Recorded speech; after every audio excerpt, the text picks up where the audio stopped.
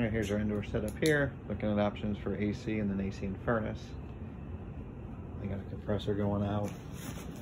Furnace is about 13 years old.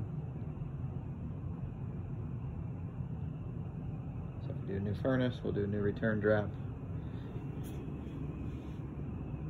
New media if they want to go that route. Otherwise I got a 16 by 20 5x1 filter in place. Flexible electric. Line set goes up and over right there. Flue pipe is there. Floor drain is there. Panel box is here. So here's your panel box. In here, got your AC.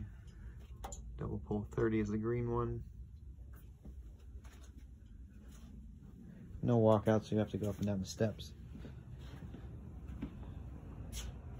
I'll have to move the wash machine here to get everything in and out, possibly. Be tight. Alright, here's our unit outside. It's actually got a fuse disconnect, so we'll just do a new whip. Lines are coming out there.